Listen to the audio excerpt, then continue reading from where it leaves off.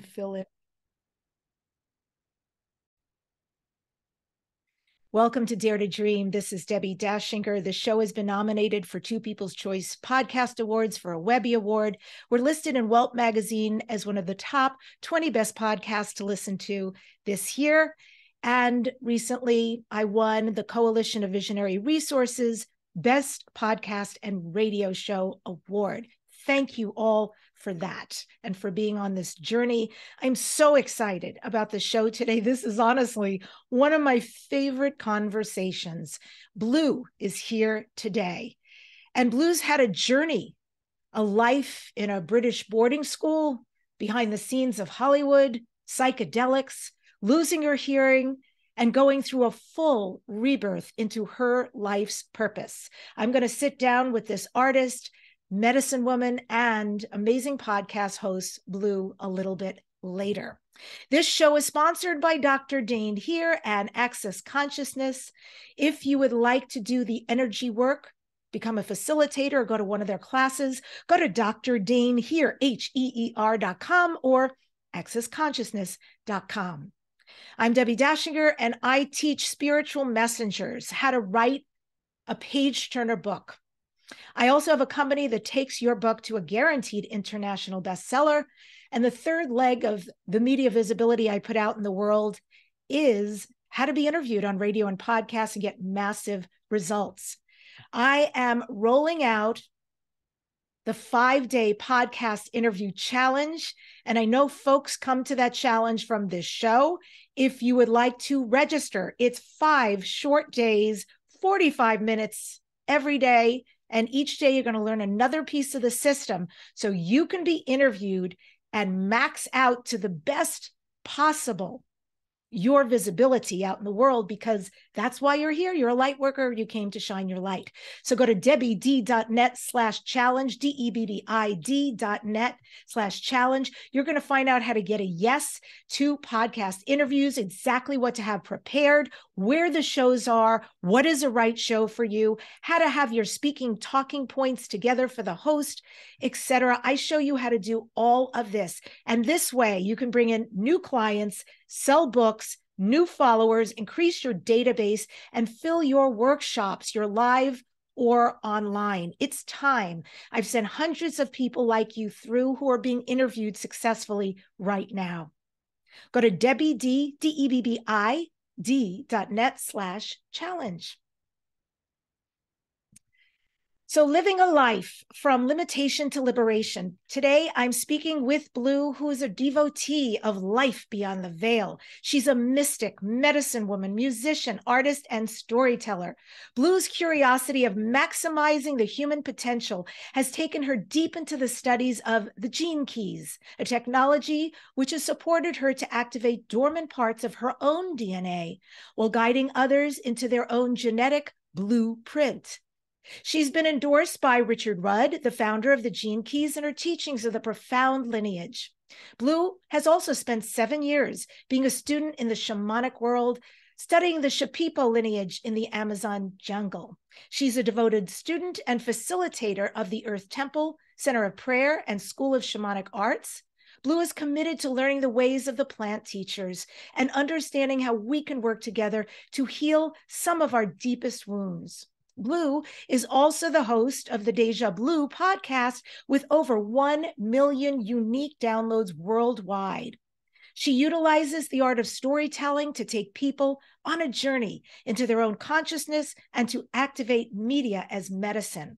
You can learn more about her at BLUcosmiceagle.com.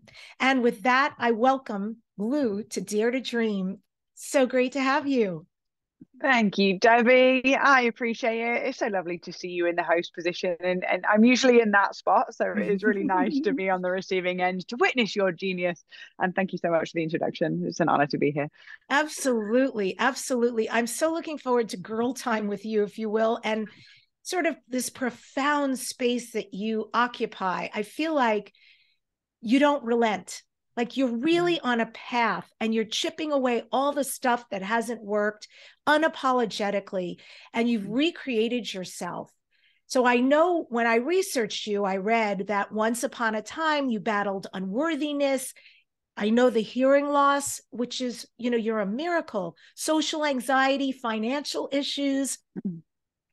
But here you are, over 1 million unique downloads. And of course, that's not it for you. You're so much bigger. True prosperity, successful podcast, speaking on stages, choosing to be all in on transformation. That's so beautiful. It's so inspiring. What do you attribute to this massive turnaround? Were there reference points along the way where you went, not this anymore, this, not this anymore, this? Well, first and foremost, you've done your research, and I'm really grateful for that. It feels nice to be able to be in spaces that you've done a little bit of digging to understand the context of what one has had to go through to truly become who they was always meant to be before they were told who they are, and then sort of got a little bit disconnected from that truth. And ultimately, it hasn't been one thing. Like you said, like there's been many things stapled along the journey that has gone, hold on, this is actually, whose story am I playing here? Right? Because the moment that we're born, we're given a name, we're given a gender, we're given a family, we're given a religion, maybe we're given a social background or an economic establishment. And so we become these versions of ourselves that we are projected onto by others, of going, oh, okay, so to be human and to be successful, then I must be this version of myself. Or to get external validation from my parents or my peers, then I must be this version of myself. Or what does it mean to be a good girl? Well, I'll be this version of myself. And then what happens is when we live a life from outside in as opposed to inside out, we actually start getting a shift of a couple of degrees to the right around our authentic nature. And it's only in our authentic nature can our genuine service to the world be created. And what I mean by the outside in as opposed to the inside out is going, oh, okay, well, I get validation when I show up a certain way. So when I get validation, that feels good for me. So I'll do more of that. As opposed to going, this feels really enriching for my heart, my soul, and my spirit. And it's actually doing no harm to anybody else. So I'm going to live from that place instead. And so a lot of us are conditioned to live from outside in, which can lead us into this position where we're in our 40s and we're going through a midlife crisis because we've become massively disconnected from who it is that we really are. Or we start to actually get quiet and listen to the things that ignite us from the inside out. And so there's been many things on my journey that has contributed for me to start asking deeper questions. And I like you said in the bio, I would say that the big staple pieces for me was working with psychedelic medicine, specifically ayahuasca and magic mushrooms, psilocybin. And they have introduced me and invited me into a different perspective around what is. And I can totally unpack that in itself. That's a whole podcast in itself. And then there's also, I'd say the Gene Keys was a really, really deep study. And we talked about that also in the intro. And that is an incredible technology that helps us be able to break down essentially the blueprint of what we came here to bring into this life, of what the planetary alignment was the moment we chose to incarnate into this life, and recognizing that all of the information, all of the codes, all of the insights of who we are is predispositioned in our genetics. And so when we can understand the context of the superpowers and also the super challenges that we come in with, then we start to understand from a level of self-awareness how we navigate this world based off of a place of enrichment as opposed to depletion. And so that was another technology that really sparked something for me. And then I would also say that just the greatest ceremony that there is, which is life, that has led me in such interesting, fascinating situations of heartbreak and breakdowns and to breakthroughs, and being this very curious being that doesn't settle when someone just says to me, well, that's just the way that it is. I just have this sacred rebel in me that's like, yeah, but why? And is anybody actually questioning if this is actually supportive for us as a collective? And so it just led me on this path of going, all right, fam, I want to peel back the layers. I want to see what's going on behind the facade, behind the illusion. And once I can find that place of genuine power within my heart and my being, once my cup is so full, there is no other option yet left but to empower others into their own greatness too. So I believe that this is a collective thing and we've got to be in this together. And so till the moment that I take my last breath, I will be empowering individuals to believe in themselves with my whole heart and soul, whatever that looks like. And I believe that when women and men and everything in between and all of sentient life becomes empowered in their own way, we will have a revolution on our hands. We will have a different world for our children and our children's children. And it feels like a sacred responsibility once you can taste and experience what it truly means to live an empowered life. Mm-hmm. Absolutely. And I love this shift you're talking about, going from what seems to be right to what you know to be right. I'm recently going through this in the sense that I've been called to shamanism since 2019. And I had many reasons why not. I do music. I thought, oh, this is my offering out into the world. I get it. I do medicine music. And recently I heard Dr. Alberto Villoldo speak, and I've heard him many times, but something was different. I've been working with a Peruvian shaman who happens to live in my town, just happens to live in my town, and watching her do these gorgeous rituals, Peruvian, Andean, my heart, just went like, I want to do this. I just signed up for his 6-month course, and I'm going to start next February next year. And it was that place you're talking about. Who am I? And if not now, when? If I don't follow this calling, which has not left me, I don't need to know anything else except to say yes. The rest will be revealed as I go forward. So I think that's where creation happens. It's in that moment, that knowing that enough of the yes, I don't need to know the rest. Mm-hmm. Mm-hmm. I'm really happy for you that you've decided to follow your curiosity and to go deep into the path of the archetype of the student. I think that we're forever going through the different cycles of being the student, and we become the teacher, and then we become the student, and we become the teacher, and it never ends. And I think that when we can show up as the student in that curiosity, with the question of who is it that I am, and how do I truly serve on this planet, and how can I find more of myself so that I can give myself to others, and to go into the mysteries of life. I'm excited for this 6 months for you. Gonna be peeling back layers of things you didn't even know you wanted. But I'm happy that you're listening to your intuition and it's guiding you in a direction that's going to expand your heart and ultimately become your service one day and be able to support others to tap into their truth. Yeah, I believe that's true. 100%. Heal me, heal others. You yourself studied under the Shipibo. Excuse me. Can you talk a little bit about what that experience was like? Woo! It was wild. I look back on that time in my life and I'm like, this is happening on one side of the globe, like you don't know until you know like what is going on in the middle of the Amazon jungle with was it Blue? Was it the whole thing, like you did the dieta while you were there the entire time and etc.? Yeah, I did a diet with a master plant teacher called Bobinzana. And a diet is basically where you have very limited food, like no salts, no sweets. Like it's basically like a hard, it was a hard-boiled potato, a plantain, and a little bit of white rice, but completely like just plain. Ate that for a few days. Then also just did a water fast, and I just had some electrolyte coconut water on top of that. But I did a total of 8 days of no food, and just a little bit of coconut water for my electrolytes. And every day we would sit in a ceremony. So there was one night Bobinzana, but that's not a psychoactive, it's more just like a tea. But you start to work with the essence, and because the body's not processing heavy food, because I'm not being overstimulated by cell phones or conversation, I'm in silence, it's really bringing all of the focus back into a place of stillness, and then working with these different plant teachers that have an ability to activate different parts of the brain.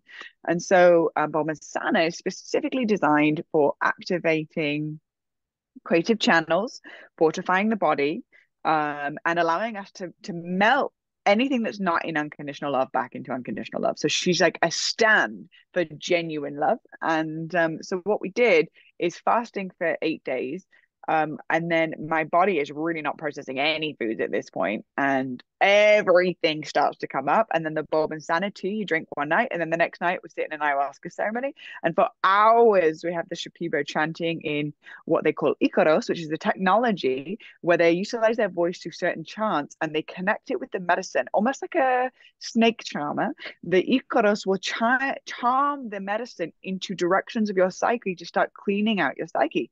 So the shaman will be sitting there, the maestro will be sitting there singing chants into things that he senses in the field.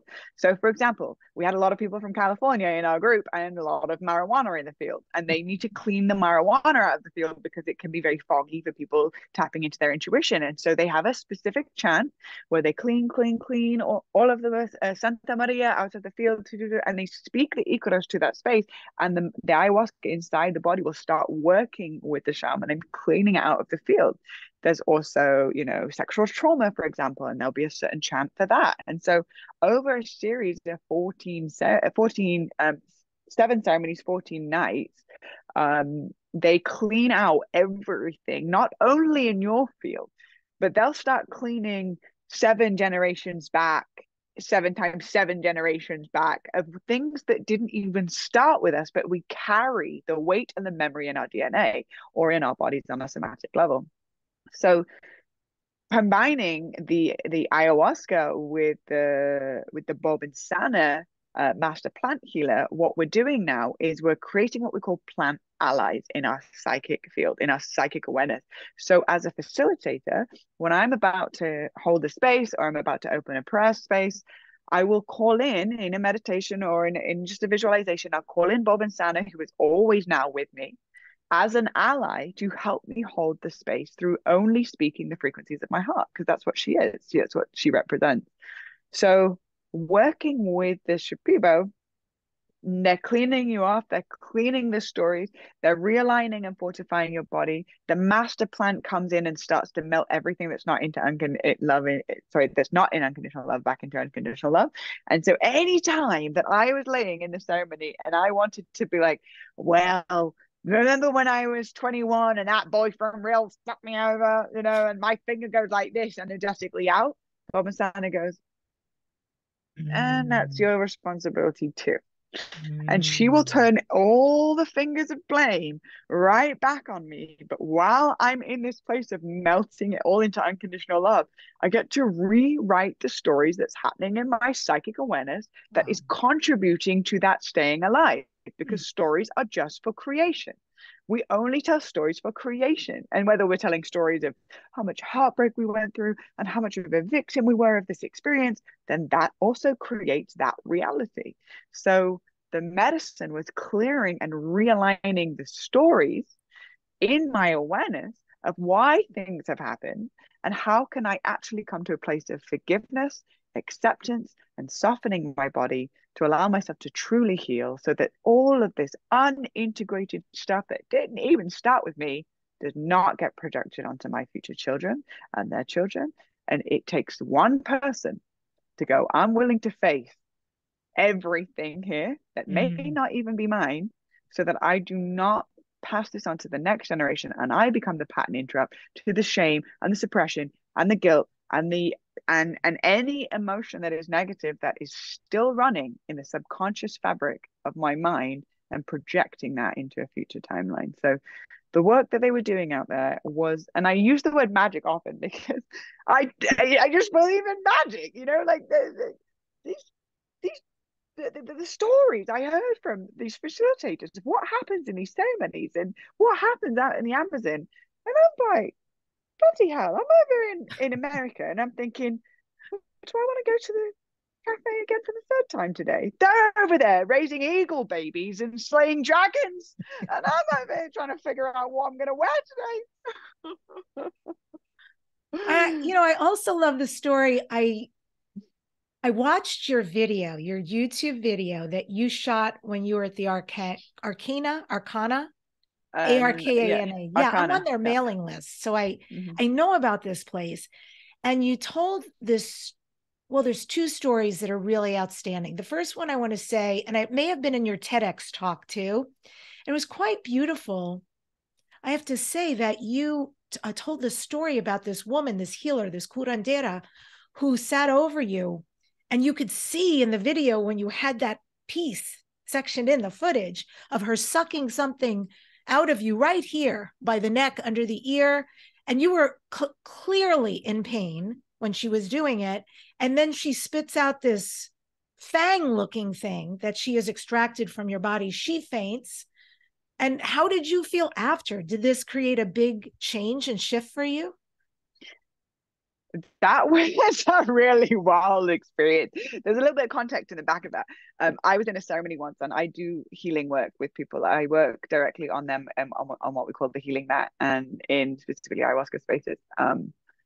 And I remember I sucked a like a was like so my friend had a broken foot at the time, and I was guided to like draw the energy out of her foot, and she went through this experience where she walked onto the healing mat with crutches on, and she came off the healing mat and she could actually dance afterwards. It was a really wild experience. And the facilitator at the end came and sat next to me and goes, "You remind me of a very specific lineage of healers where they suck physical things out of people's bodies."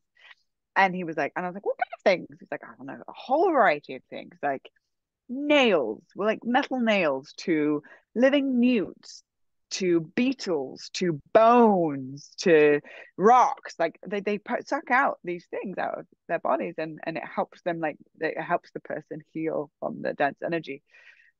And I remember thinking, "Oh, I've got to see this with my own eyes, like this is really out there." But there's just like curiosity, like I want to know about who I share this planet with, the most outrageous individuals that I share this earth with. And so that was when it got first planted in my awareness. And then I remember somebody reached out to me from Arcana and was like, "I would like for you to come out here and check out this center." And so I went out there, and they said, there's a healer there who does what they call shantas. And a shanta is sucking out dense or dark energy that has been trapped in the body. Ultimately, it's really just a story that you've told yourself over and over again to a point where it's just stuck. Become And yeah. And so I was like, I've got to experience this. And because I was experiencing my hearing loss, I asked her if she would do a shanta around my hearing. And she said that they did have one, that there was blocked energy. And so we did a full Aya ceremony. And then right at the end of the ceremony, like 5 hours, right at the end, she called me up to the mat. I lay down on the healing mat, and she starts like swelling her mouth with agata florida, and they start putting mapacho is like a tobacco in the Shipibo lineage that is a very sacred tobacco for protection in those spaces. And then she latches onto my neck, and I'm telling you, I'm getting a hickey from a 70-year-old woman. I'm like, well, this is the first, I can tell you. I don't know how I'm going to go home and explain to my boyfriend how I got this hickey. And she's latching on and she's sucking, and I'm like, ah! And I could feel this, like it was like a ball moving up my neck, and she's sucking like this, and I'm like, whoa. And it was painful, it was sharp, it felt sharp. And then next thing she knew, she goes, oh, like this, and she spits something out, and the people come over and she spits it onto a napkin, and then she takes on the energy of whatever it is that she sucked out of me. So she passed out. Like she was like, and she's like dry heaving, and then she just, and she passes out cold. And they're like, "Don't worry, this is what happens. She's fine." Da da da. And then she comes back to. She sits up. She's this tiny old woman, and she sits up and she's smoking a mapacho pipe, and she's like, fine, like nothing happened, like just like the most G thing I've ever seen. And then they take what was like spat out, and they take it, and then they don't touch it with their hands because it holds the energy of the negative energy, and then they burn it and transmute it, because the fire is the alchemical element of transmutation. And so it takes what once was a physical thing into a non-physical thing. And so when you burn it, it transmutes the energy. It dissipates it. So I had this like whelping hickey on my neck. A dear friend of mine went right after me, and she sucked a beetle out of his neck, a living beetle. It was alive. It was crawling its legs, and the whole thing. Afterwards, my hearing definitely was better. I could hear lyrics and songs, which I haven't been able to hear for about many years. But over the long term, I didn't see a significant shift. So there's like an excitement about it, and I was super excited about the whole concept. I thought the whole thing was like rivetingly like fascinating. And on top of that, she had done a 2 year diet. So I just did a 14 day. She did 2 years in a dark room on her own, only eating a certain amount of food, and she would eat this plant called kamalonga, which taught her how to do this healing modality. So that's how she learned even how to do this. Um, and I believe that it's very powerful. I also, as much as I'm in these realms, I like to bring a healthy amount of skepticism into it too, because I think it's important. And from my personal experience, I was fascinated. I was floored by the whole concept. I believe in her healing abilities. And also, I think that to a certain degree, a lot of this work is an inside job. And if there is a belief that's in place that has created the element originally, then that belief also has to be deconstructed, because you can take it out for a moment, but the belief may reform it. So I think that there's an element of thank you. She's an incredible healer. That was profound, and what the heck. And then also, it's my work to be done. So Yeah. I'm still on that path myself. And since you discovered this is part of your lineage, have you been using it more since you returned back? What do you mean discovered it's part of my lineage? Yeah, that you had done this just organically on somebody's foot, Oh, right. I see. right? Yeah. She came in on crutches and went out dancing. And then you experience this. Somebody Mm. says to you, I see this in you. This is part of who Hmm. you are. Are Hmm. you using this organically, naturally at all, or not so much? I don't suck physical things out of people's bodies. But I do speak energy more than I speak words. And I think Mm. that's been a huge part of my gift of my hearing decreasing, Yeah. is that when my hearing started to decrease, my natural question is, what am I not listening to? What am I not paying attention? Why is this decreasing? What is it telling me that I'm not paying attention to? And I think that in Greek mythology, you'll see that any like a seer, like, there's the archetype of the seer that can see the future, that can foresee things that haven't happened yet. They're usually blind, because they see better Mm. than most, because they see beyond the illusion, right? Mm. So if you also have a hard time hearing, it's actually because you listen or can hear more than most. And it's actually recognizing that 93% of all communication is nonverbal. And it's also recognizing that it's not about the words, it's the vibration behind the words is what allows them to land. And Mm. so that I was being invited into a level of listening into somebody's body, into their experience, into the unspoken realm that most do not have access to, which I have been granted access to. So that was where my healing gift started coming online in a really big way, was when my hearing was decreasing, my ability to listen was increasing, and to truly pay attention to what was going on in the body. So I don't suck out physical things. I didn't diet with Kamalanga. That's not necessarily my lineage. Mm. However, my gift that I have been born with and given is the ability to be able to listen to people's bodies and to recognize where there is distortion, and help them come to the realization themselves and move the energy up and out. So it's very, very, very powerful work. I didn't choose this path. I didn't go, I'm going to be a healer in the medicine space. That's not at all was a decision. It found me. But once it finds me and it's creating tangible results, then I would feel like it would be a dishonoring of the gift that I have been given if I wasn't to take action on it. Absolutely. And clearly your soul agreed to do it before you came here. So it would be a great misalignment. So kudos that you step in. And I've Yeah, got a there was some quote, contract or something. Like I right before I came into this life, all of us, right? It was like, all right? right, you're going onto the Earth plane. It's pretty dense on there. There's some crazy shit that goes on that planet. Are you ready to come in with an awareness that you can't even quite grasp why you have this awareness or where you're pulling this information from? But it is here to help the ascension of the individual's empowerment for the people. Are you ready to sign the dotted line? I was like, all right, let's go in. Come on, let's do this again. All right, onto the Earth plane. So I feel like, and I'm not just speaking on behalf of myself, but more so I feel like anyone that feels the call to really genuinely be in the self-inquiry around a deeper level of understanding of what it means to truly be human, and how spectacular that is in its own concept. The mystery and the mysteries of what's truly always around us, and then also asking the deeper questions as to why we have done things the way that we have done things, and to not continue to perpetuate a narrative that isn't founded on our own truth. So I think that there's hundreds of thousands, if not millions, of light workers on the planet right now, and all supporting the ascension in their own individual way. And there's no one that's at the top, no one that's the best. It's more so it's a group effort. And I'm so glad, Debbie, as you being one of those individuals, that you have created this podcast to be able to have these conversations and to ask these questions, and to allow everyone that tunes in to find a deep place of curiosity within their own heart to ask some of the deeper questions. Beautiful. Thank you. You know, one of the really profound things about what you're talking about, your personal journey, when you were coming out of one of your medicine experiences, you had been previously in this space of saying, why me? And I really want to heal what's going on with your hearing. And in case, just so people have some context, this is something that happened to you later in life, right? You were a completely 100% hearing individual, and then something started shifting. You brought it up around your family. Your brother said, hey, me too. You both got checked out and found out that you had a genetic disposition.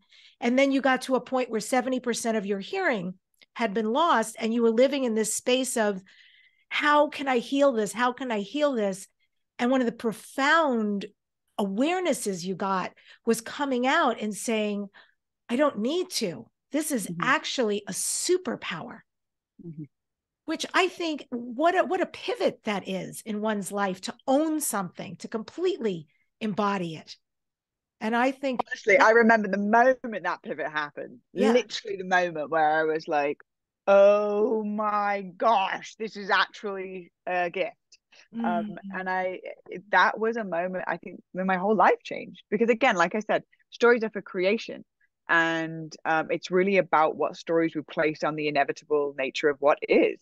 Because at this point, like, I mean, everybody in life has been dealt some really rough cards, you know, and we're all going through something that no one knows anything about. That's why compassion is key. You know, everyone's processing something that we don't know anything about. And so realizing, okay, well, if this is right, and there's a mantra that I love to use from a dear teacher of mine and sister, Reverend Brianna Lynn. She would talk about the most sacred thing is what is. So if what is that my hearing is decreasing, and this must be sacred, this must have a purpose, then I really want to understand, how is this happening for me, not to me?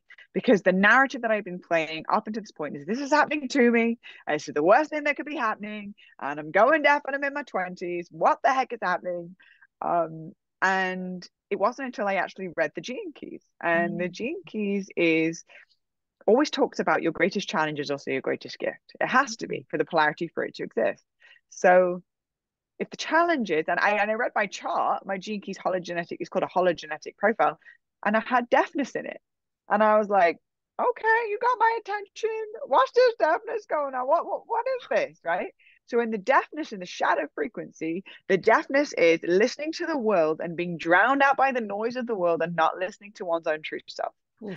Now, I had to create a physical deafness for it to be like, wake up, come on, for me to actually start paying attention. Now, not everybody needs to create a physical deafness, but they can be in the deafness frequency of not knowing to listen to their own intuition, not listening to what's actually going on inside of their own mind and inside of their own bodies, and being still enough to be able to really hear the workings behind certain actions that we play out. So I read the shadow in the challenge, and then I was like, okay, I resonate, check, that's me, yep, check, yep, okay, now I have context.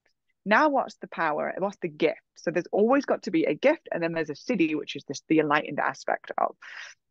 And the shadow was deafness. The gift was insight, and the siddhi was epiphany. And the siddhi is the highest vibration, the highest expression. And what I learned in the gift of insight is the ability to have a truth filter to those that speak, not of resonance, but just words to fill the space. And when you have a truth filter of being able to actually feel the intention behind the words, not just the words themselves, now you've got a bullshit detector. And that is a powerful superpower to navigate through life with. Because people will say all the nice things you want them to hear, and oh, well, it's a lovely person. But actually, behind the scenes, really subconsciously, they don't have your best interest at heart. They don't want you to thrive, because if you thrive, that means that they're less than or unworthy. And so that is can be sensed beyond the words if you can train yourself enough to listen. And so when I read that there was a superpower in this, I changed the stories I placed on it. I changed the story from how could this be happening to me? This is awful. I'm going deaf to, oh my gosh, I have a superpower, and it is my commitment to put the right frame around this piece of artwork. Okay. I know you do Gene Key readings, correct? I For did. I people? don't do those anymore, unfortunately. Okay, yes, unfortunately, because it sounds I've done the free stuff online.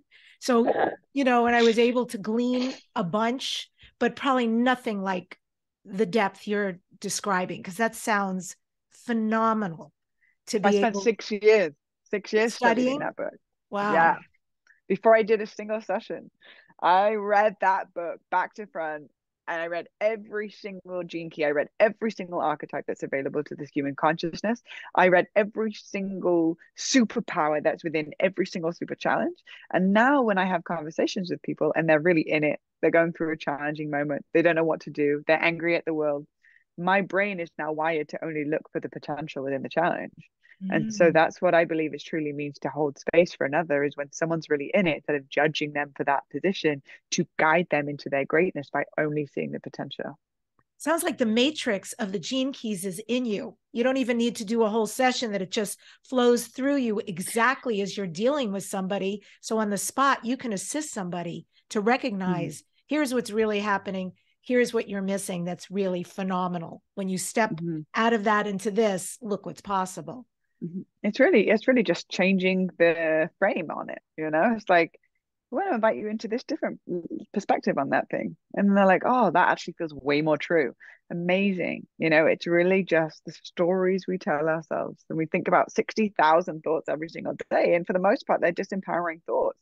If we started to actually consciously rewrite the narrative and how we're projecting out into the world, we can truly start living a much more beautiful life. But that requires a level of ownership for all of the areas that we're leaking our energy to that is disempowering. And so that really is the journey of self-awareness. It's the transformational journey that we all get to embark on at some point. I love that you shared the story of having been on Bobinzana, because now this makes sense.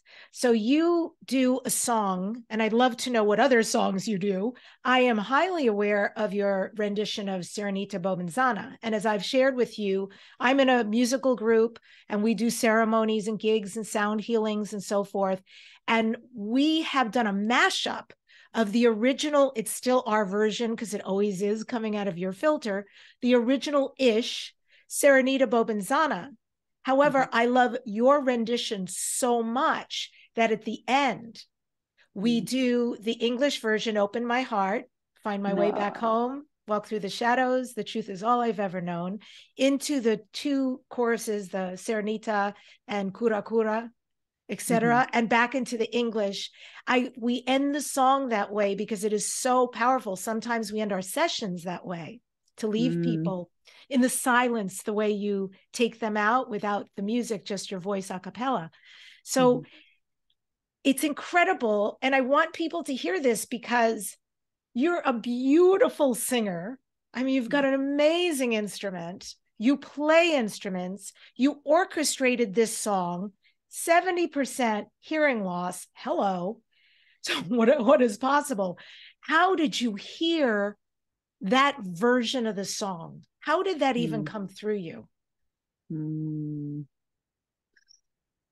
Woo, I love the. I just want to acknowledge. I love the visual that you just painted of you all singing that, and then right at the end you bring in the English, and it just makes me so happy that the consciousness of this song has taken itself on journeys that I don't know anything about until you share them with me. So, I'm just super humbled at the power of how this spreads, and it just really fires me up to want to create more music. And how it came to me, I swear the creative process for me is not when I'm thinking, right? It's not when I'm like trying to make something happen. The creative process is wildly unpredictable. You don't know when it's going to come through. And so for me, I love to have everything that I can create within arm's length. So I'll have my paints and my canvases ready to go. I've got all my instruments laid out. I have a notepad and pen if I want to journal. I've got all of the things ready. Got all my shamanic tools on my altar.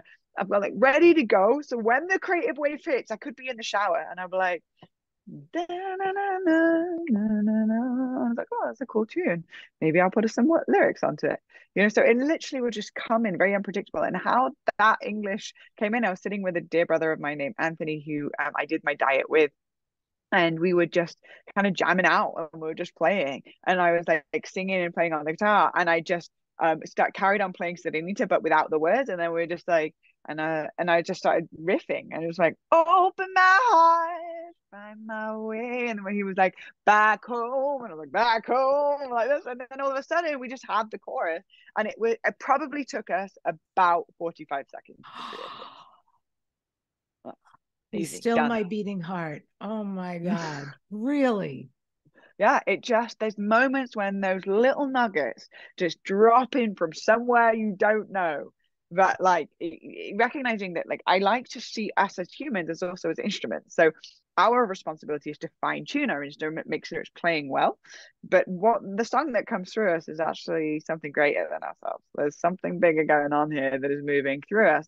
And so creating that song too, and the powerful healing impact that it has, I would say that I don't take ownership of that song, in the sense of like the English version. I definitely don't take ownership of the traditional version that was definitely not created by me, but the English version we're talking about, I wouldn't say I take ownership of that, in the sense of I was more so the conduit for that to come through, because I was ready and I had the skill set and the tools that could translate that to be able to allow you to then be singing it in ceremony.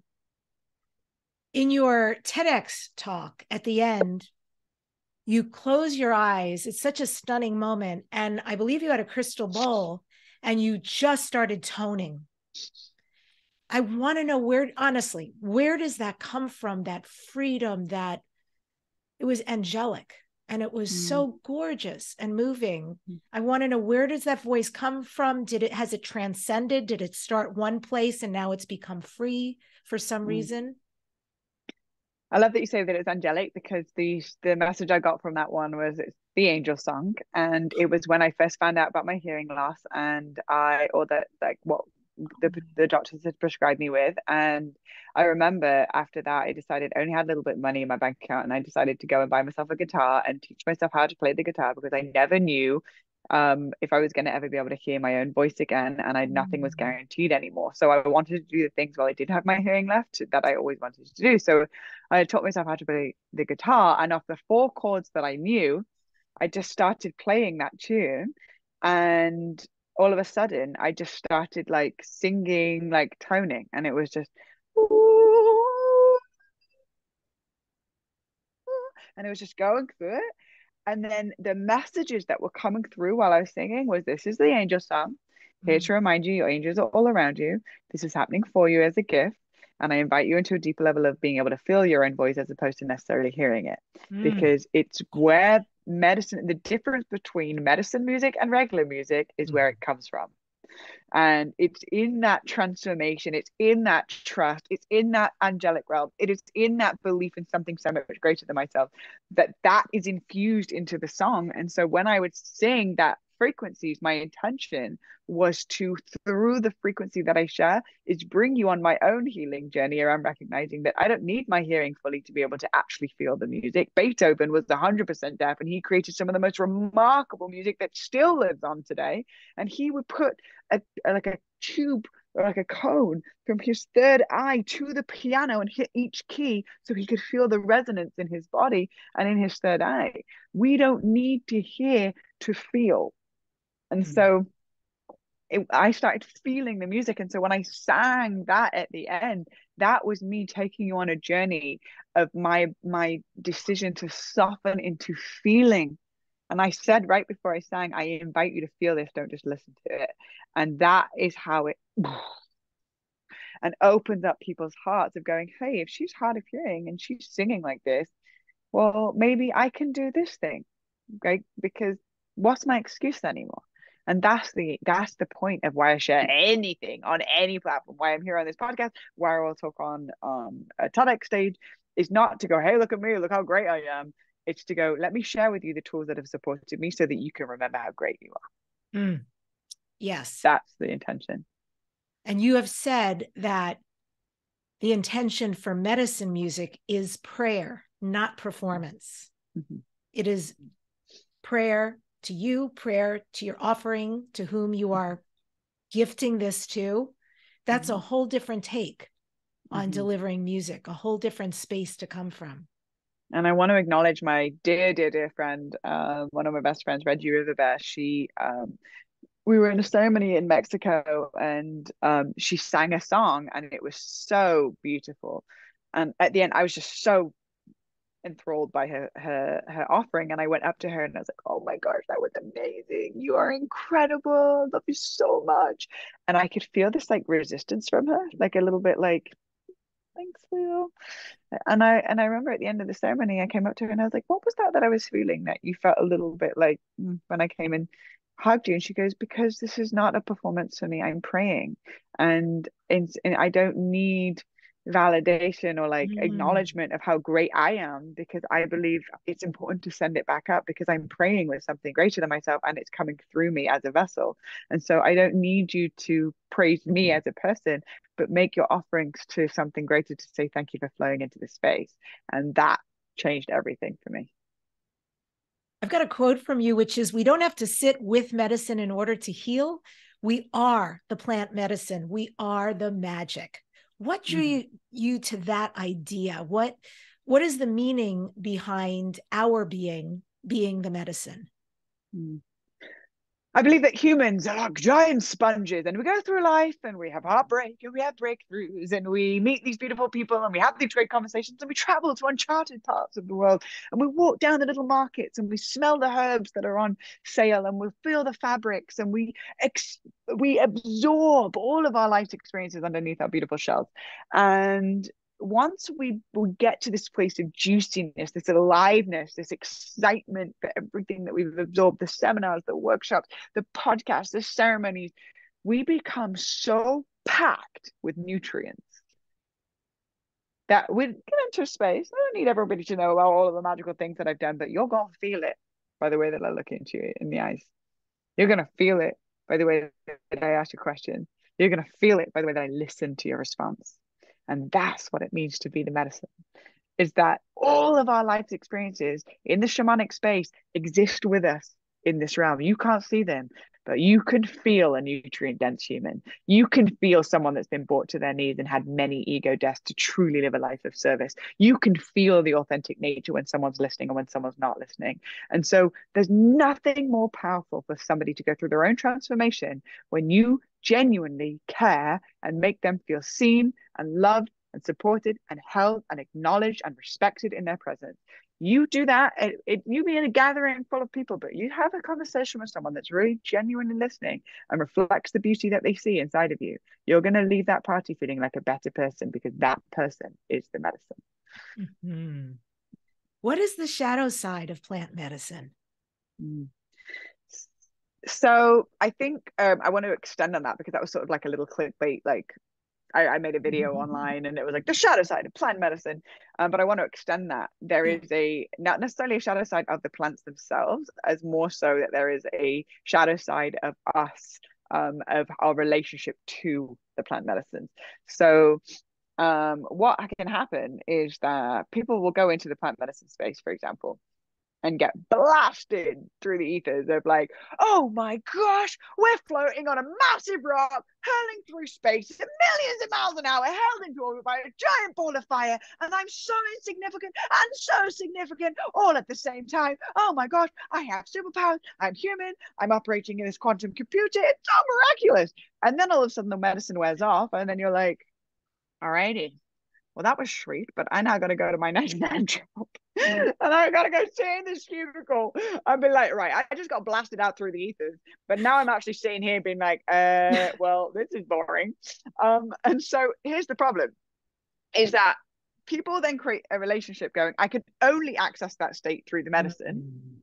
And so I'm going to keep going back to the medicine to just for a moment, for 6 hours, experience the state and then go back into my life and do nothing about changing any of it to align with what I saw in the ceremony. So what happens is a codependent relationship is created from these external experiences.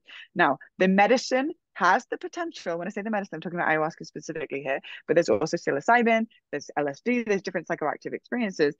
What they can have the potential of doing is show you the potential of your life, but they will not and will never do the work for you.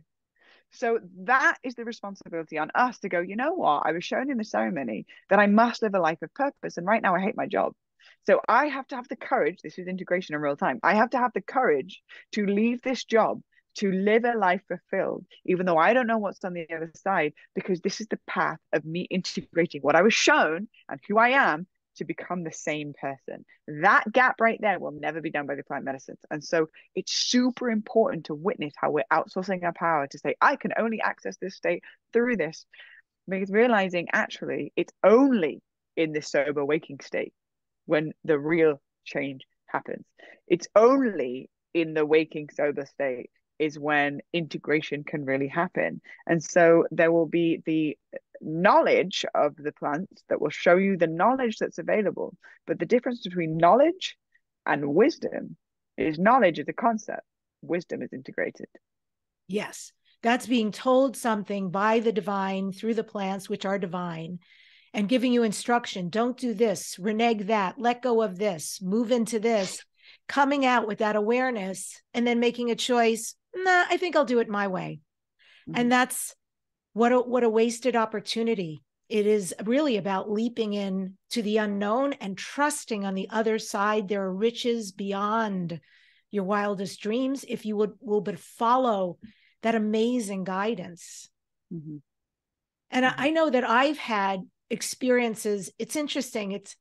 Well, I guess there has been some gray matter, like sacred geometry, the moon speaking to me. I mean, I've had some pretty incredible stuff happen, but mostly it's been just this purge, often this acknowledgement of, all sorts of things, and allowing myself the space, the plants, allowing me the space to just heal.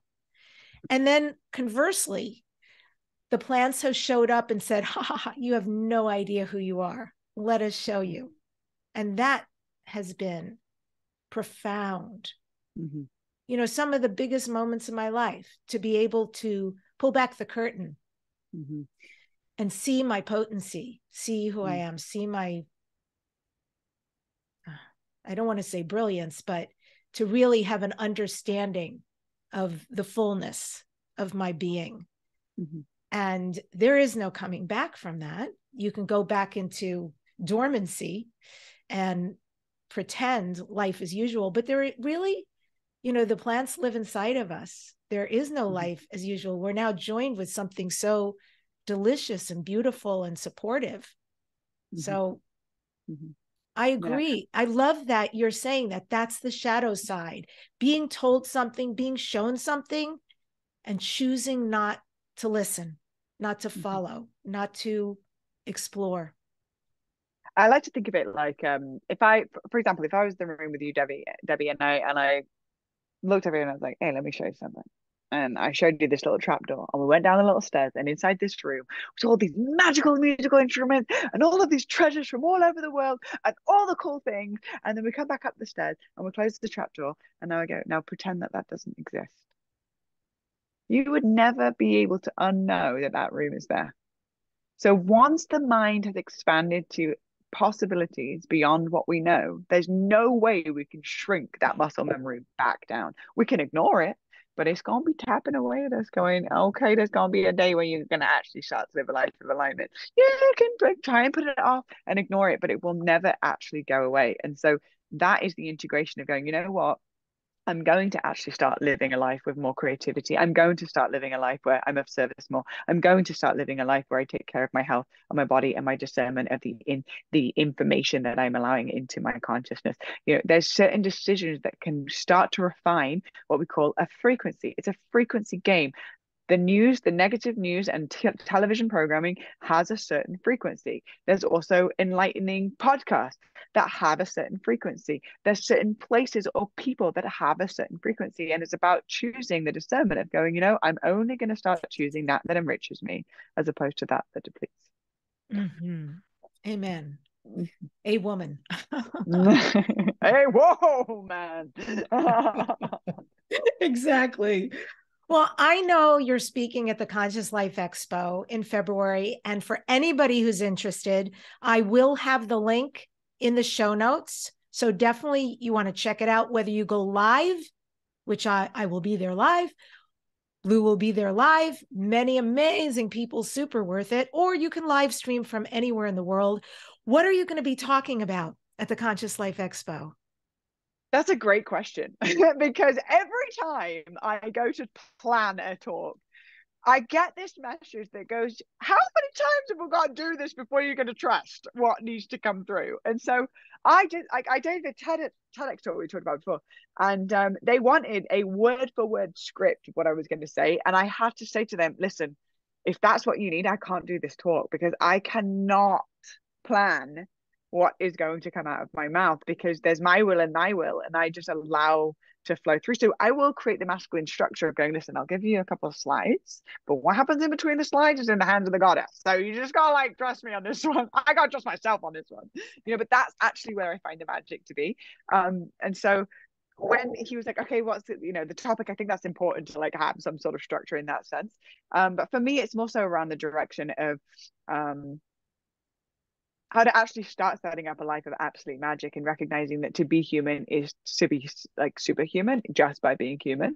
And how can we tap into our greatest challenge being our greatest gift and to start living a life from the inside out as opposed to the outside in. So that's the general direction that we're going to be going in. And I can promise you that you will leave this space feeling more empowered than when you came in.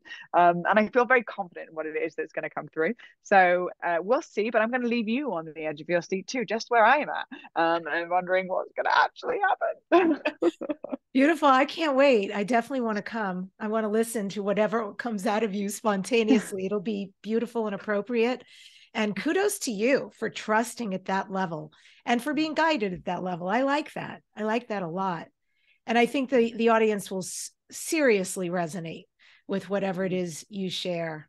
It's going to be very now and relevant. I know this. Yeah, for sure. I know your website for folks who are interested is bluecosmiceagle.com. It's BLU, no E, like my name, Debbi. It's BLU, cosmiceagle.com. And Blue, this is Dare to Dream. What do you next dare to dream? What are your future dreams and goals? I believe that there is a very disconnected narrative that is happening right now on the planet, specifically for women, that is founded in artificial glamour over authentic beauty. And as you can see in most of our role models that are in high level of fame are having conversations around artificial glamour. And I'm watching the younger generations, younger girls that are idolizing those and believing that they're inherently unworthy because they don't look like the women that they see on the magazines. And I actually believe that there is a new narrative that wants to hit the mainstream, which is about authentic beauty. And authentic beauty is born from how much you love others and how much you care for others and how much you care for authentic life. And so I am currently building out season 3 of the podcast. We are about to launch, and I'm really excited about it. I've already had some ridiculously amazing guests on, and that's going to be launching in December, the second week of December. And I'm ready to have this season 3 really become a global name, and not because it's about me, but it's about the message that is coming through of empowerment for all people. And I would like to create a platform that I would want my future children, specifically my daughters, listening to and going, Mama, I want to be the best version of myself, and I want to live a life of complete magic, as opposed to going, Mama, my boobs aren't big enough, or I don't look like this one, and I want to see that energy become the new narrative of what is created for how we relate to ourselves. And so I spoke specifically about women in the sense of the disempowerment around self-image and how we have been fed into consumerism, thinking that if we get this bra or this outfit or this makeup, then, or this hair extensions or this whatever it is,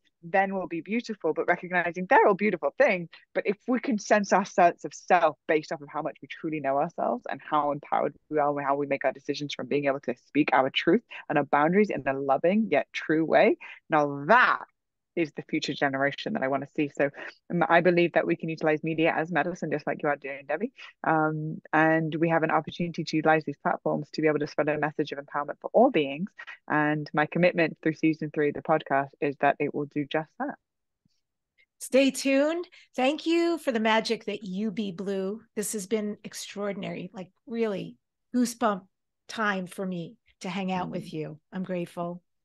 Oh, I've very much thoroughly enjoyed this conversation, and you are such a fabulous host, and you've instantly made me feel very at home and very at peace with this. So I'm really grateful for everything that you're doing, and for everybody that's listening.